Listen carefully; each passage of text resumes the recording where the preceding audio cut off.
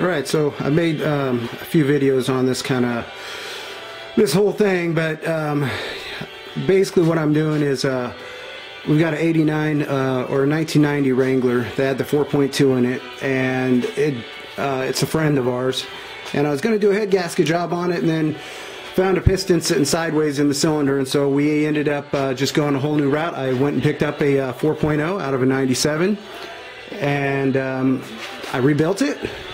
Let me take you over there to see that real quick.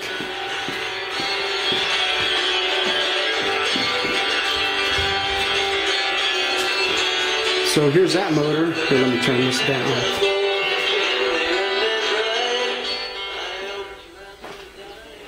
Alright, so this is 97. It's got the 0630 head on it, which is good.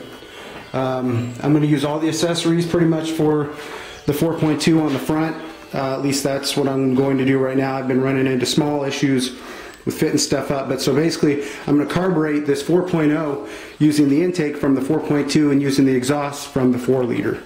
Okay, so this whole thing I rebuilt it, re-ring, re-lapped the valves and put new seals in and stuff, you know, just a basic rebuild, all new bearings and stuff, gaskets.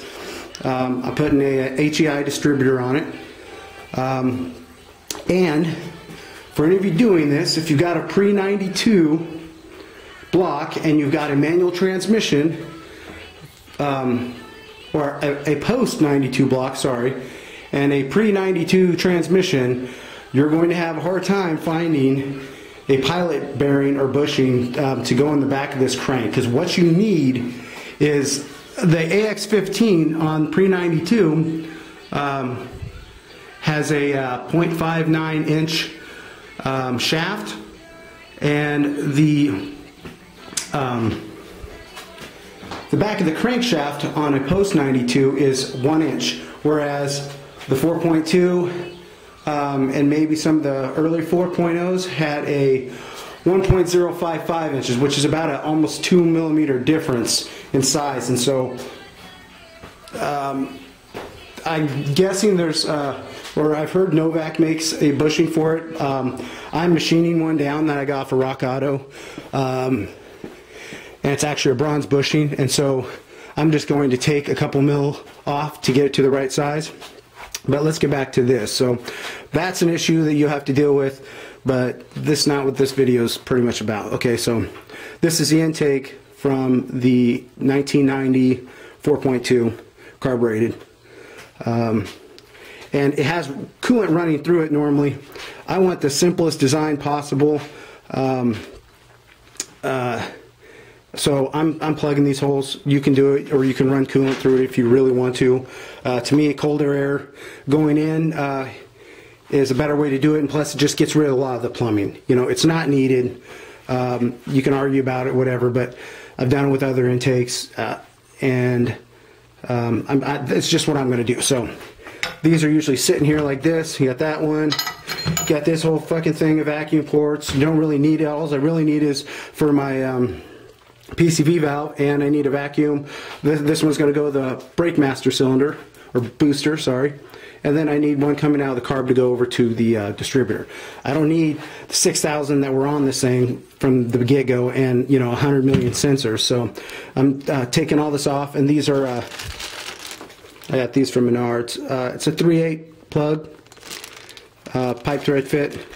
So I'm going to plug all those off, and then here I'm going to actually make a plate for this. And this is the choke tube, comes down from the exhaust, and I don't need that either. So this is actually normally has a pipe coming off of it.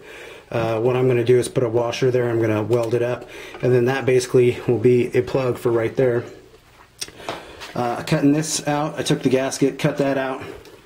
I'm going to put that right there to block that off, and then I can paint this whole thing. And if I want, if I do want some sort of heater, there is this pan heater that's on the bottom that may help for cold winter starts, but the exhaust sits right under this, guys. So this is not like a normal intake where the exhaust is going to be on the other side of the head.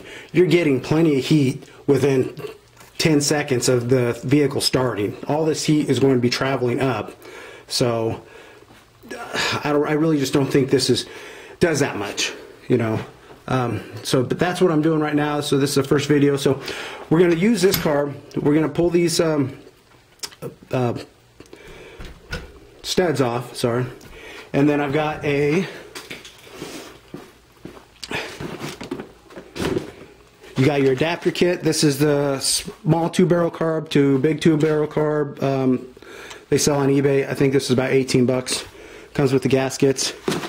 And then I also got this awesome 2150 carb.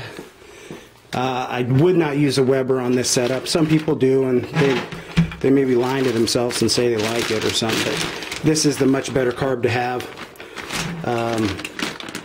It's a pretty simple carb. You know, they made a million of them.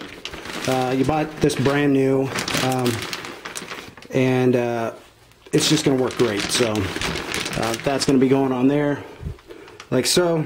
And then the HEI distributor is going to be on the other side. So this thing will be a very basic design and reliable. So, you know, because it's a 1990 is the reason why I'm taking a 4-liter, taking the EFI off and putting the carburetor on it. Some people say that's, you know, that's a step backwards, but I don't want to switch all the wiring over from the newer 4.0 and put it in this Wrangler.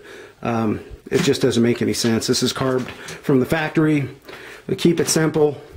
It's going to be way more reliable than the stock setup that had that just garbage. I don't even know if I have it here. I might have thrown it away the second I pulled it off.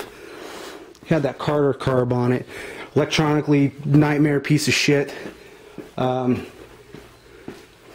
So yeah, so this is the first part. I'm going to plug all this stuff up, clean this intake up, pull these studs off, paint it. And then when I go to put all this stuff on, you'll see my updated video. Again, the exhaust manifold we're going to be using, this is from the 97. It's a much better design than that thing from the 1990. This does have one leak right here, which I notice a lot of them do, so I'm just going to weld that up, paint this up, and then I'll do another video. That's it for now.